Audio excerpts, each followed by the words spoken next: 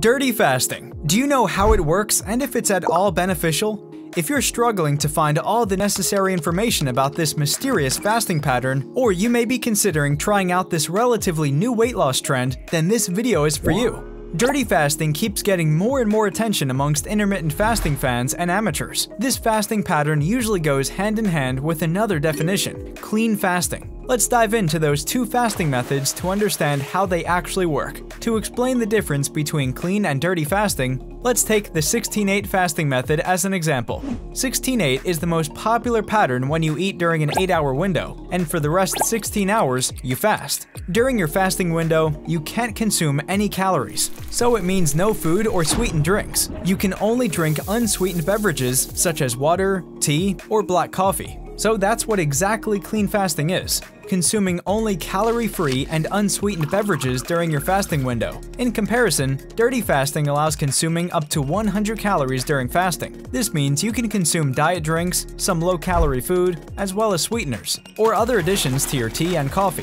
For example, during dirty fasting, you can add 1 tablespoon of honey to your tea, which would be around 64 calories, or drink 1 cup of bone broth, which is around 100 calories. To make it easier for you, here's a list of foods you can consume during a dirty fasting window. However, even though you technically are allowed to consume non-caloric sweeteners, you put yourself at risk for overeating. According to research, non-caloric sweeteners may increase appetite and maintain cravings for sweet food. Another study shows that switching drinks with non-caloric sweeteners to water helped women lose weight, so we recommend that you think twice before choosing sweet beverages instead of water. Okay, even though that sounds pretty simple, of course, there is a twist. Although consuming a few calories isn't the same as having a full meal, technically you're not fasting. You may think now, but if you break a fast during your fasting window, won't it make intermittent fasting completely useless? And that's where all the discussions begin whether dirty fasting is at all beneficial. First of all, it depends on what your goals are and what you're expecting from fasting. The thing is, even though you're still consuming some calories during dirty fasting, calorie restriction will still be effective for your weight loss. This is simply because you'll be consuming way fewer calories when dirty fasting than you would during a typical day of eating without time restrictions. However, fasting itself is popular not only because of effective weight loss. Some people choose clean intermittent fasting for other health benefits, such as promoting autophagy,